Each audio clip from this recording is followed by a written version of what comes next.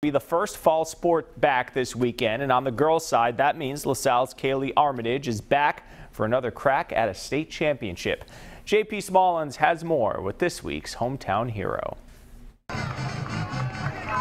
She took home the girls' state cross-country title, then added gold in the 3,000 indoors. Kaylie Armitage lost her spring season to COVID-19, but not her speed.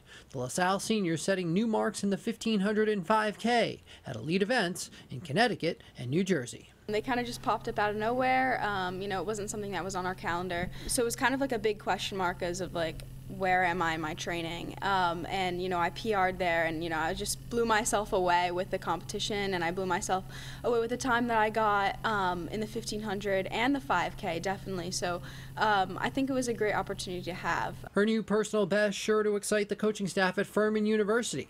Armitage committed to a Paladin program that finished 9th at the NCAA cross-country championships last fall. Since the very beginning, I've loved Furman, and I just really love their approach to training. I love how individualized their training is, how hands-on they are with their four distance coaches. They put all their resources towards the distance program, and I think that's really important for athlete development. Kaylie is hoping to become the second Rams runner to win back-to-back cross-country crowns, but the run to gold will be difficult.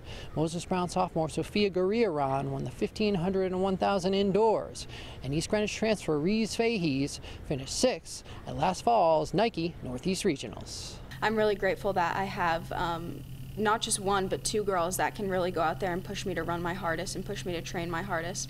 And I think that makes for some really fast times in the state, which is something I think we all want to accomplish. So it's more of like a team goal, even though we're all competitors. So I think that's really exciting to have them there. She's always the first one in practice. She comes in and she's already doing her stretches.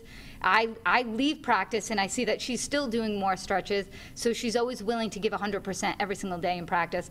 And I think at the end that's going to pay big dividends, and I think we're going to see a lot of success. I know she has big competition, but if there's anybody that can rise to the challenge, it's definitely her. With your Cardi's Furniture and Mattresses hometown sports hero, I'm JP Smallins.